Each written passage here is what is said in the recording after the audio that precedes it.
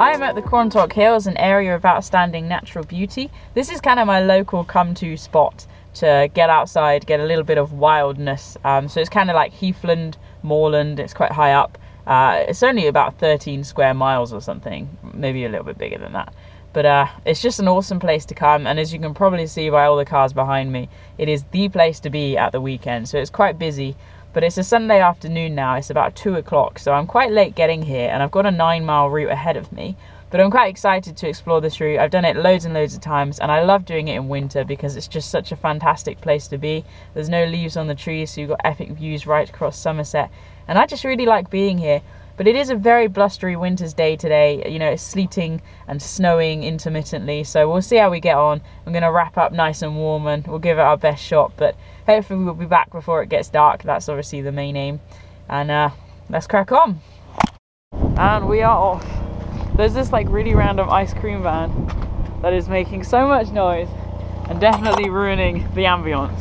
So I'm pleased to get away from that. Let's leave the car park behind. And let's head out into the wind.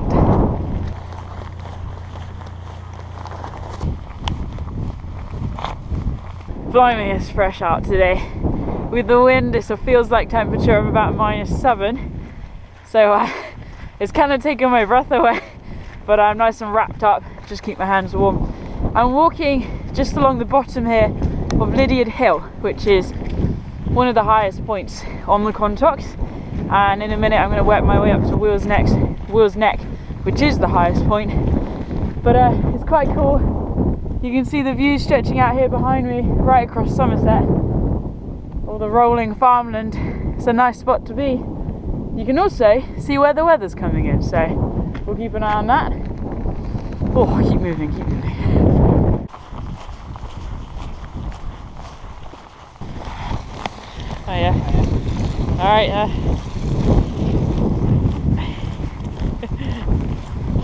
so Lydeard Hill is just up there basically. We'll have a look at that on the way back. We kind of bypass going up high for now, just to stay out of the wind for a little bit. And we're just going to work our way, as I said earlier, up to Will's Neck, the highest point. And then the plan from there is to head down onto the Macmillan Way, which is a nice straight bit, and so we get to Crocombe Park Gate, which is another car park, and then we'll go round into Great Wood, which is Great Wood and Ramscombe Forestry Commission bit where loads of people go. It's a nice area, and then work our way back up to here and back up to the car. So that's the plan for today.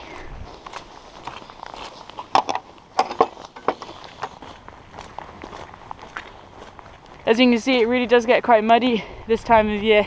It's just trampled up by all the walkers and cyclists and dogs and horses and stuff.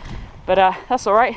It's part of walking in winter really, especially when there's no snow or it's been snowy and then melts to slush. But I absolutely adore the Quantock Hills. So this is, as I said, my local patch. I've grown up here and I don't need a map. Like, I know it inside out and back to front, but it's always nice to have one. There's you know, the occasional route that you stumble upon that I've not done before. But I just love coming here throughout all the different seasons. So right now you can see winter conditions is quite scrubby. The trees have no leaves. It's quite brown and a little bit of green. But in the summer it just comes to life. It's so vibrant with all the colour. And then in autumn we can see even just here, well nearly just here, we've got these blueberry or bilberry bushes which are just lining the paths, and when we get into the combes they just line the combes. It's so great just to be able to go out and pick the blueberries or the bilberries and just eat them. Oh, I love this place. It's a haven. It's fantastic.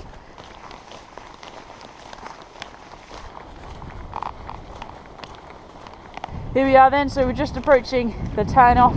So this path here is going to take us up to Will's Neck and a spot height of 384 metres above sea level, and this is the footpath we'll probably be coming back along to then join that final stretch of the Macmillan Way back to the car park.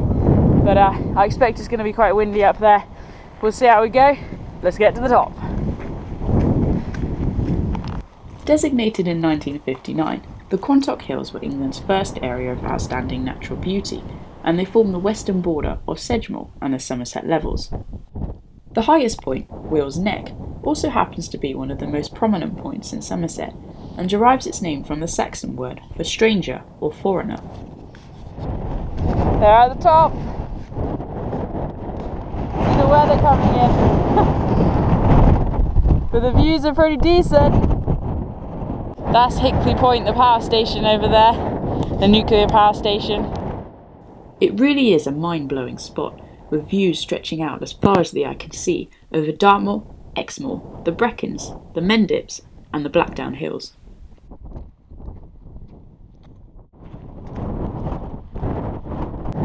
That there is Truscombe Stone car park, so that's Cockacombe that way. A lot of the mountain bikers go down there and use the combes to ride down, and we're heading this way on the Macmillan Way west. I've obviously briefly mentioned that we're following the Macmillan Way at the moment, but what is the Macmillan Way? Well, basically it's a 290-mile long distance trail from Boston in Lincolnshire all the way down to Abbotsbury on the southwest coastal path in Dorset. In fact, even on the Jurassic Coast, a UNESCO World Heritage Site. And what's fantastic about this trail is it's designed to purely promote cancer research and fundraising for cancer relief. And I just love that, you know. The trail's obviously about getting people outside, but equally having that awareness of cancer and how it affects families and individuals in their lives, and the fact that we all need to club together, pull together in order to support each other through such a life-changing illness. But it's just a great reason to head out and explore this trail.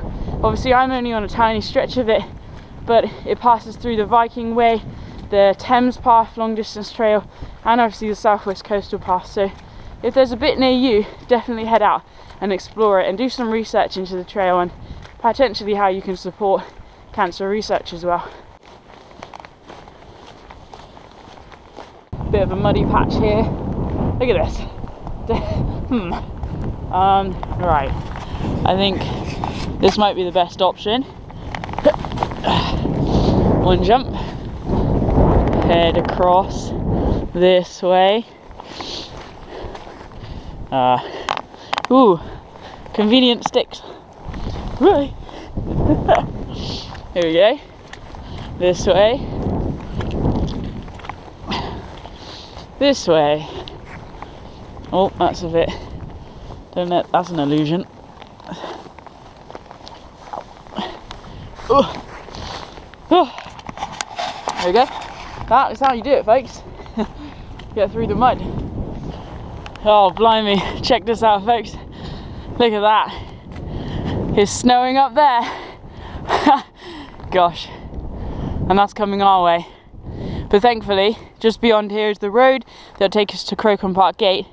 And then from there we can head down into Great Wood, so we'll likely be out of the weather, which is not a bad thing.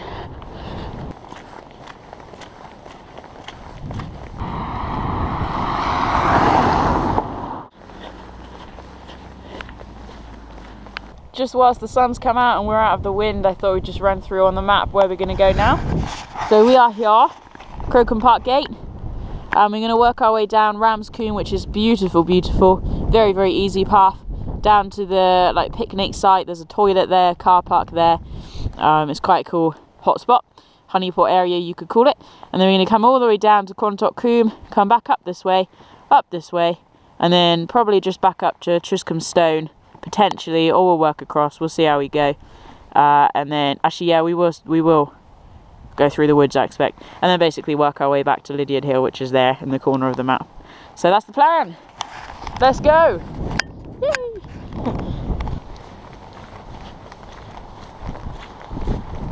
Moving away from Crocombe Park Gate now, the car park, and I didn't want to say anything whilst I was close by because of the cars there and the people there, but you know, when you come to these places, Exmoor, Dartmoor, the Quantocks, you leave your car at your own risk.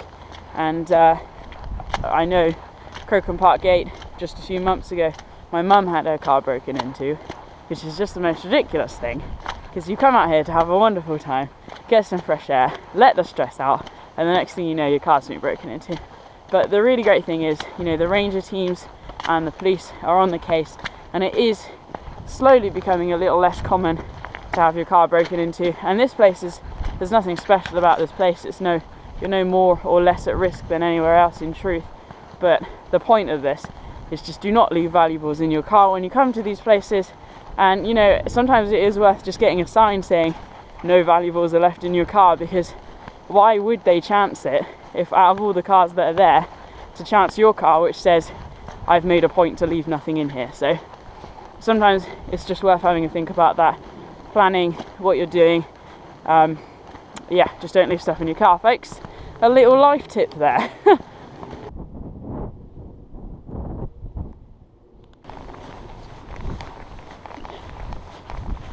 Any guesses where we are? Oh. Greatwood Forestry Commission. There's toilets, walking and a picnic site. Game on. It's been a while since I've actually seen this part of the woods being worked on by the Forestry Commission. You can see all of the pine trees, or many of them, have been torn down. Potentially that's by storms, but I think this is giving it away that it's not. And all the way up there, they've all been pulled down. Wow. And obviously the big stop sign kind of gives it away that there's forestry work in operation. Oh, interested to see what the rest of the forest holds.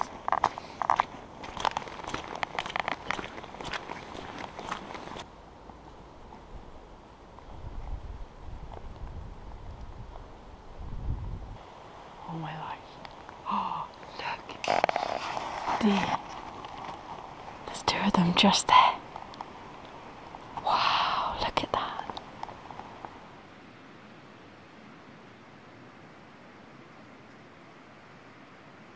Ah, that was so exciting. I just love how these pretty big creatures can thrive, and they do thrive, just around us, and half the time we don't even notice. It's just insane. I wish I had stuff like that. Wow, look at this. It's so like gnarly and torn up. That there was like a tiny little footpath before. Gosh. Oh well, fine. I mean, I know the Forestry Commission, like especially when people see this, they can find it very controversial and it can really hit a spot for some people. And you know, for me it does too. I mean, this isn't exactly aesthetically pleasing.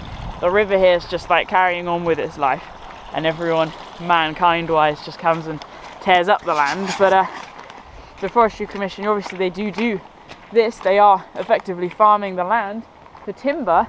They're growing this non-native, straight, really quick growing pine stuff that's just ideal for our homes and buildings. And then we can't complain about it if we're using the stuff, surely. But I mean, equally, they do create access points for recreation, as we'll see in a minute.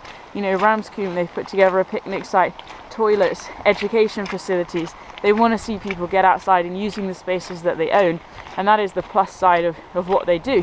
But you know, I don't think anyone can argue that this doesn't look that great, to be honest.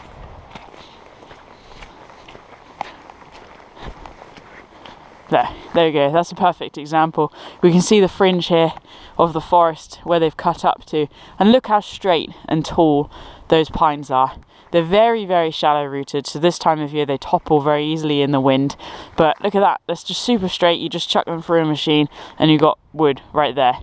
Very few, the branches are all very thin and spindly, so they come off so easily, and they're just quick growing.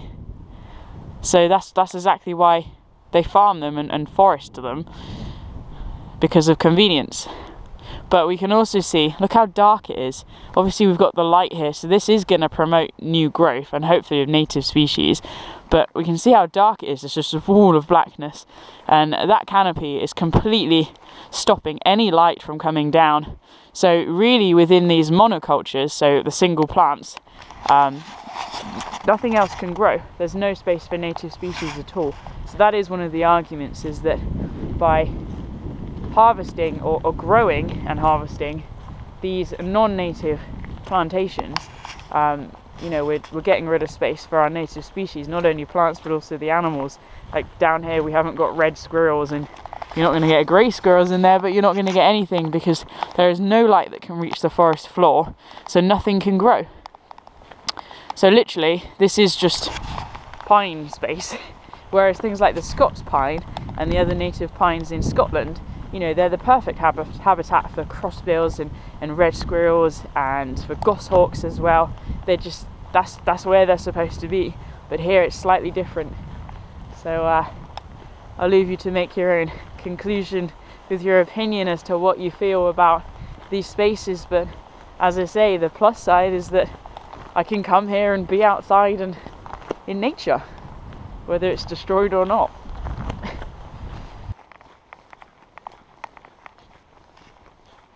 If you go left, that takes you to the car park down at Ranscombe, and the picnic site and a nice little river.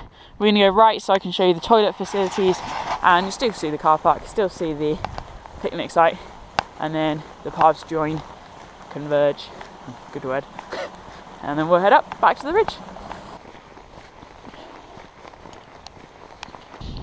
So you can see the picnic area, some people down there, and then it stretches all the way that way as well.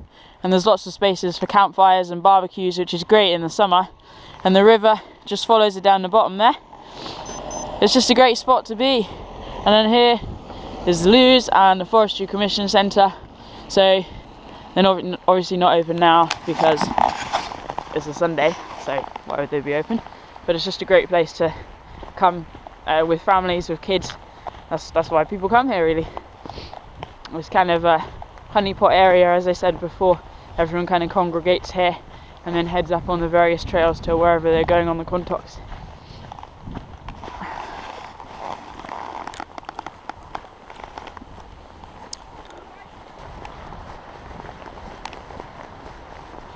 Here's the other car park at the end of Ranscombe, and what I was gonna suggest is we have a look at the cost, but it looks to me like the ticket machine is out of order. There we go. Oh no, maybe not. So up to 2 hours, £2. Over 2 hours, £3. So go crazy. Either that or park up at the top and get it for free.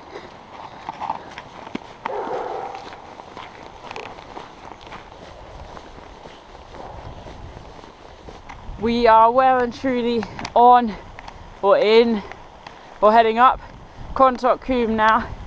And what's quite cool really about this side of the Quantocks is the combes here, as you can see, are so much wider and there's often big trails going up them. But when you get around to Holford and all the other little places like that on the other side of the Quantocks, the combes are tiny and very steep sided. They've got ancient woodland, silver birch, oak, beech, hazel growing up the sides. There's a little river going down through the middle, and the ground is just lined with bilberry. But as you can see, it's just quite a contrast. So what I hope to do, and I'm really excited to do, is to take you for a walk around that side of the Quantocks at some point in the very near future.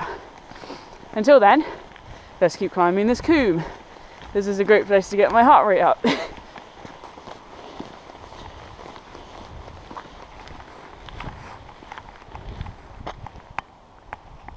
This spot here is where we turn away from Quantock Hills and we head up Hart Hill. If you carried on that way, it'd take you to a little spring called David's Well, which has got some kind of historical significance that I cannot recall right now. But we're just going to start the climb up Hart Hill. It's a bit of a climb. It's pretty much the steepest and longest climb on this route today. So we'll just storm up to the top, get our heart rate up, feel good, and crack on from there. Up we go.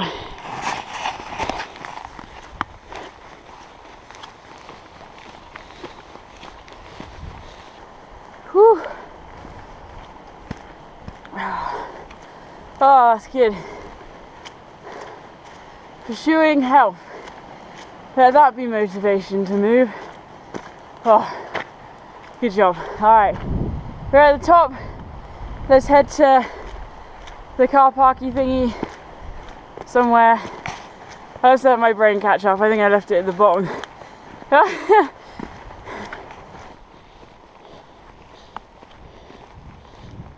Right, I refound my brain, thankfully. Probably ought to use that again in the future at some point. And I'm on a road. So this road takes us to Truscombe, which is that mountain bikers car park that we passed earlier. We are not going to go all the way to the car park this time though.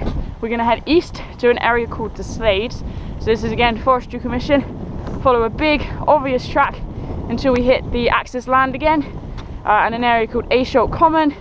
Weave our way around the top of some valleys until we reach the junction and Lydeard's Hill. And what I'm not going to do is get run over before I do any of that. But you can see on the ground, look at this scattering of hailstones. They're actually quite big. Look at them. Pretty sizable.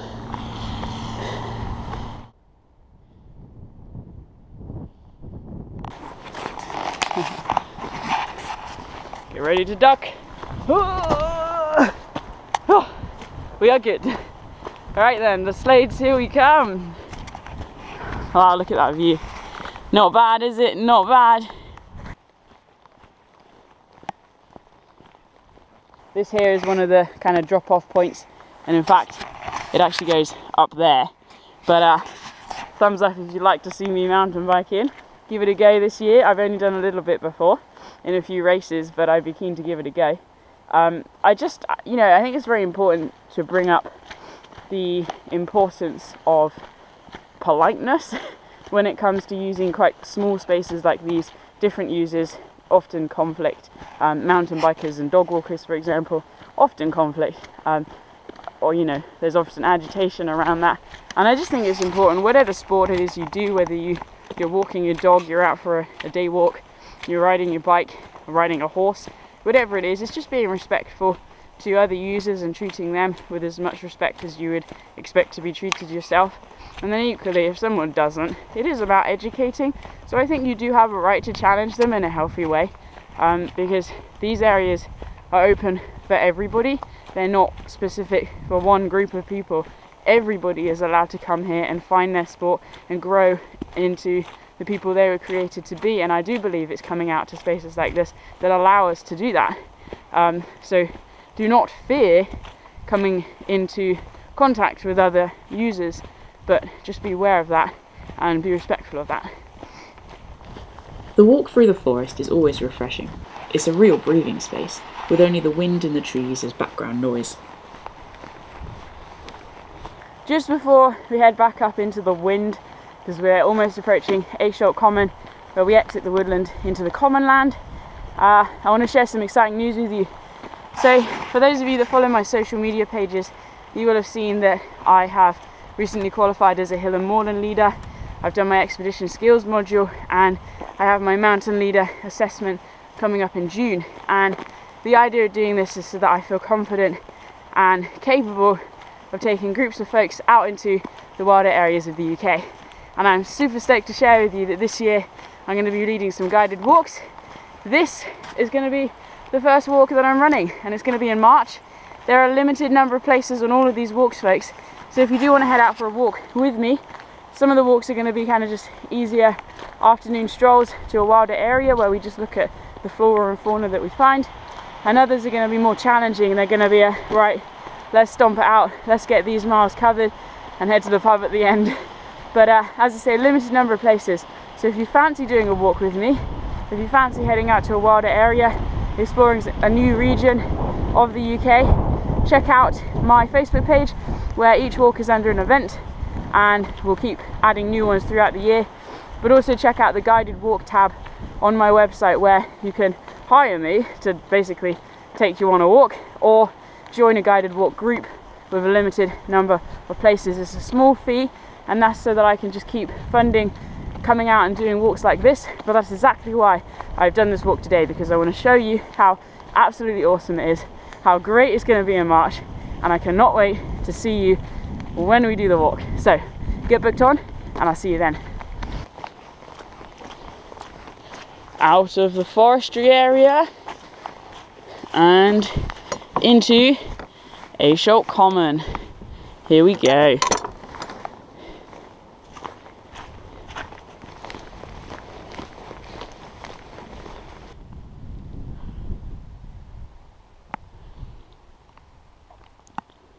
It's trying really hard to snow. There's this big cloud up here, and you can tell it's pretty cold up there. That kind of bluish tinge is all the ice crystals, and they're just circulating in the cloud. And the same over there on the horizon, up above Will's neck. Yeah, it's pretty cold up there. We got all this hail on the ground.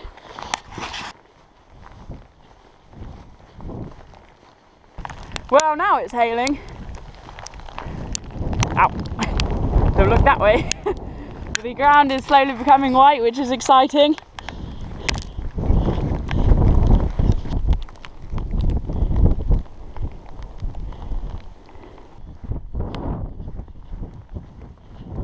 Righty ho, we've come into the woods out of the hail, and we can see here, this is the junction. We went up there to go to Will's neck, and this was the other path I said about that we're coming on now. So this is what we walked earlier. We'll follow this trail back to the junction with Lydeard's hill, head up to the top and back down to the car. Straight up to the top. There's no set trig point on the top here as far as I've ever found, but we'll just walk up to the top and then walk right down again. Oh, this hill walking lark, it's so complicated.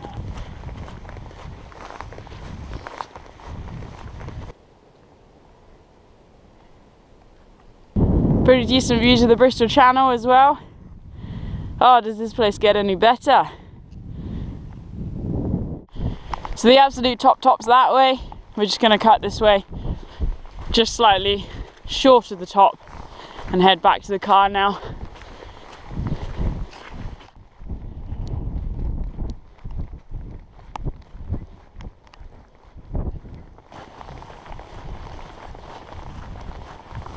So there you have it, folks.